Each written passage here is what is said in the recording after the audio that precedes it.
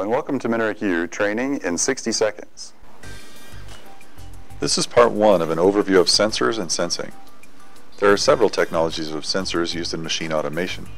The main function of sensors is to indicate presence or absence of an object or distance from it.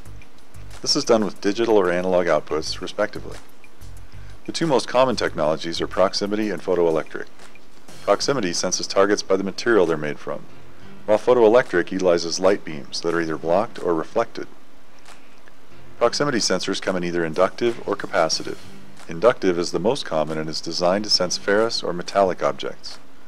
Capacitive can sense virtually any material. Sensing range is often limited to approximately the diameter of the sensing face, commonly less than an inch.